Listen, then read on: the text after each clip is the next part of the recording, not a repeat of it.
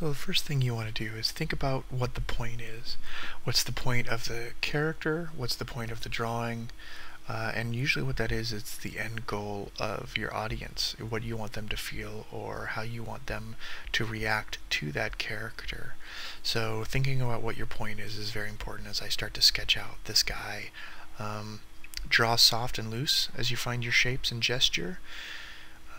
That's a big thing. If you start drawing too hard, then you have already made the decisions for you. So I try to do very loose and gestural drawings to kind of find what I want to say.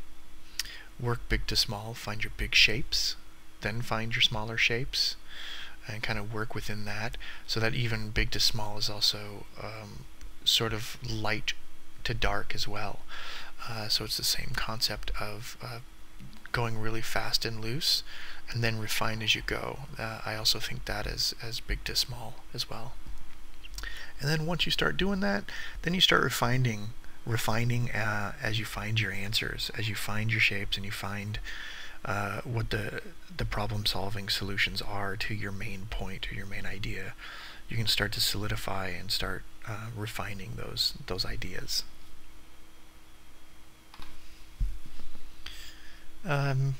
Never be afraid to go back and kind of revisit, especially when you work so loose and free. It's really easy to do.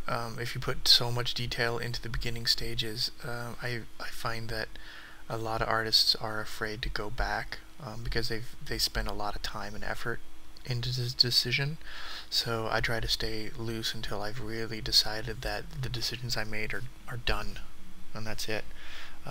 So that's how I work.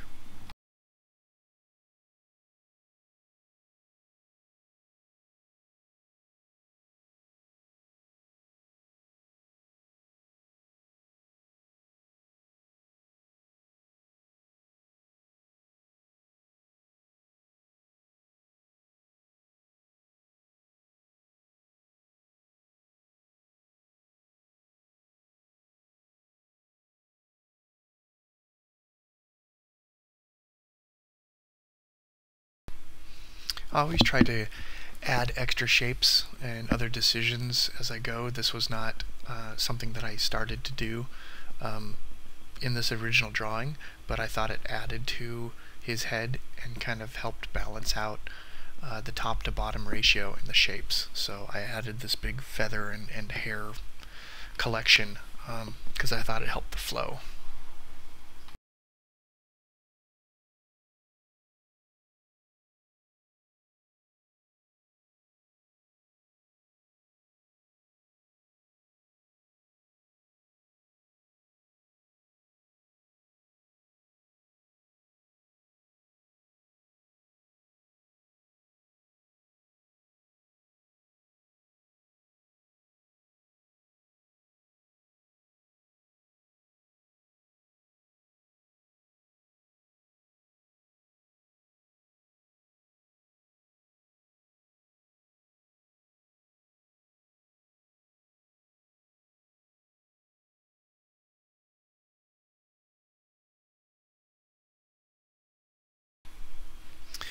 And this is when I start to really solidify the shapes and add thick to thin decisions.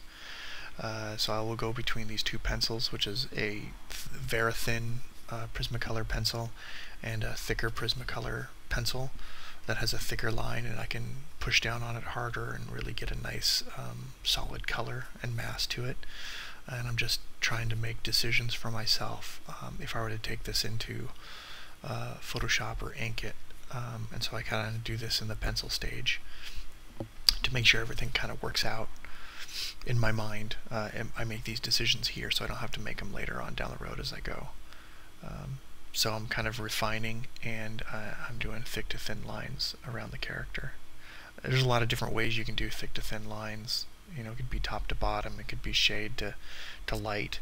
I kind of do it through flow. I use a lot of mine to help indicate flow of a drawing for the overall composition of the character.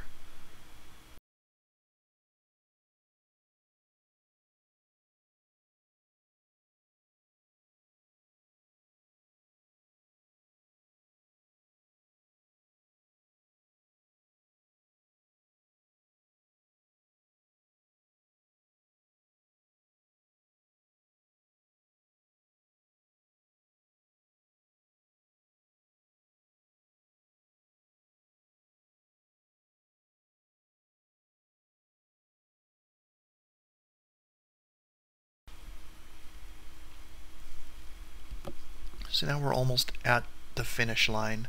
So I usually stop near the end of the drawing and I kind of just think to myself, how can I make this more mine? Like, how can I put a stamp on it that feels more, it's a Brett drawing and a Brett idea than anybody else's, you know, trying to find that unique vision and that unique saying. So at the end I always kind of stop for a minute and go, what do I do to kind of add it to make it more Brett? And so that's usually my last stage before I'm done. So thanks for watching.